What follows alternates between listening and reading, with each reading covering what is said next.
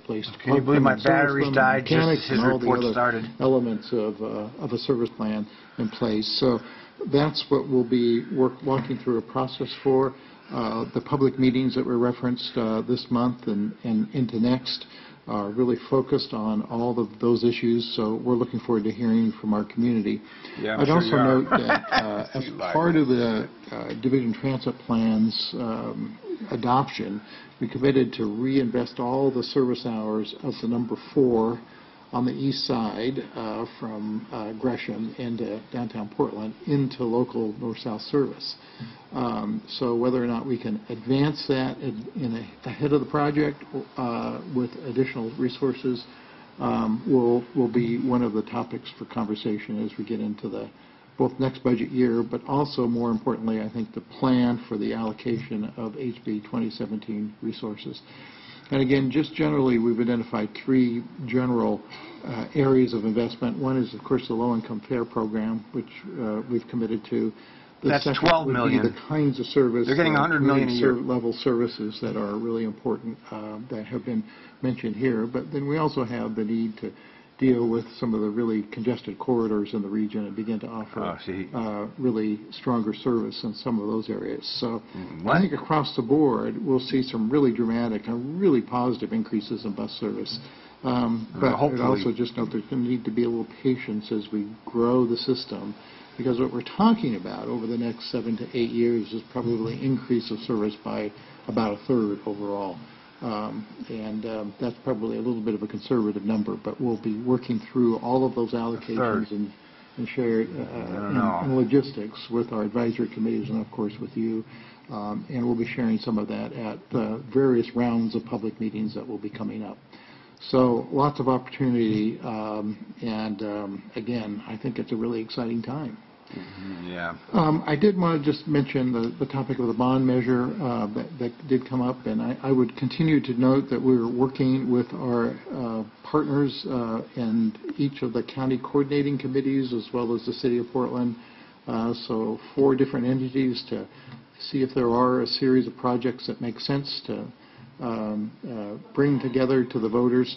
But I would just continue to reiterate what Mr. President, your comments were, which is that it's not only what it would be, but if, because there's also a very strategic decision about whether 2018 is the right time or whether it should be part of a broader regional endeavor that would be time more aimed at right now for 2020. So they know they don't have the votes. That's why. Really, important for us. You know that's what the real reason is. They have to try to get public opinion behind them. And we're aiming at 2020. That's not right now. And really there's too many people like me out there right now, and they've got to give us some meat for us to support. I would just note, related to Mr. Walker's comments, particularly on snow and ice, that was actually a comment that I wanted to make in my report. We have been updating our snow and ice plan. Patrick Pricer from our Transportation Department has been leading that effort. Unfortunately, last year was a year that we had a lot to learn from. Well, they say that every year, by the way. They went through the same thing in 2008. Every time, the system was shut down for a week. Something more to add. But they never learned. Add to our tool chest related to responding to those situations. Very difficult for us, of course, but once again, it's a lack of staffing is what the real problem is. All the lessons learned and coordinate those, frankly, with our jurisdictional partners, including the City of Portland and ODOT and others related to snow plowing and all of that. I do know that those are circumstances where everybody is trying very hard to do their best, and they're very trying circumstances in this region that is probably has a dearth of snow plows compared to what the needs were, particularly last year. He was talking about keeping the stations clear. One of the nicest days you could imagine this morning anyway. It feels like we're being lulled into the storm here. I would also just note, related to the system capacity issues that Mr. Howell raised, and I think, as you know, we are doing some studies around the steel bridge that also include the potential of a subway, if you will, or an under-river crossing. There's also talk of a subway as an alternative in the city's transportation system plan. So those conversations will continue, but we'll learn a lot over the next few months related to the steel bridge capacity issues. But I think even more importantly, the message I wanted to send is that it's not just downtown. Actually, if you look at the most constrained part of our system capacity right now, perhaps Gateway, where we have the red line, the green line, and the blue line all coming together in all directions. And so I would just note to Jim and others who are interested in this, we have a presentation during the briefing on the red line project, as we call it, which partially is intended to open up the additional capacity through that really important juncture and that really important site, amongst other outcomes that we would like to see for that project. So just would note that that's on the agenda. Any questions at this point? Yeah. How much did the city of Seattle pass for their bond for transportation? Esmond. I know off the top of your... You don't know. So the program moving forward is about $50 billion. $50 billion. But that incorporated some previous approvals. So the initial, I'm looking at Bernie, The tax increase itself is about $25 billion. And they're regretting it in Seattle, believe me. They got conned up there. estimated to be about $50 billion over the next 4 years. 50 billion. so it's about 4 years, Bernie? Yeah, 40 years. Yeah. And that's about 2 times the size of Portland? Well, Seattle. one thing to be careful about is the regional economy there is more than 2 times Portland, so maybe 3 times. Okay. Seattle is one of the richest areas so that's an important, I think, neoliberal heaven. So they're going to have a lot more money to Although they do have some what socialists Mr. up Howell there, has too. advocated, and I know I've advocated along with Els, but to fix the bottlenecks. Yes. It's sort of, I've had the reason to walk down memory lane perhaps a bit over the last week or so, and recall that I was, I came to Trimet for the West Side Light Rail project, almost, 27 years ago this 27 month. years he was there. And the first project was the tunnel through the West Hills. Mm-hmm. We have difficult geology in Portland related to tunneling. So I always caution people, it may be a very important thing to think about for a future, but it will be a very costly endeavor. There's simply no if, ands, or buts about that. Well, I don't debate is not going to be costly, but then you put in other factors. I think we'd be ahead, or the agency would be ahead. If you had lots of money. No question. Well, they need the tunnel more than they need the Tiger Light Rail. Let me just note, again, looking at ridership, you've seen over this year our ridership somewhere between 2.5% and 3% down from the year before. That continues to be the trend in September.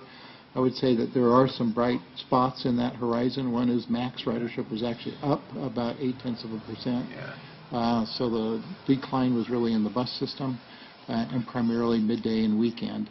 I'd also note that we saw a healthy increase in Orange Line ridership.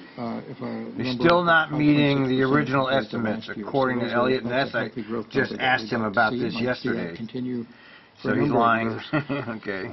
So just to note that, and I wanted to also just note again and aim everyone at the public outreach efforts that we have underway, including our advisory committees and the public meetings and open houses that we'll be having over the next month. I think are really important.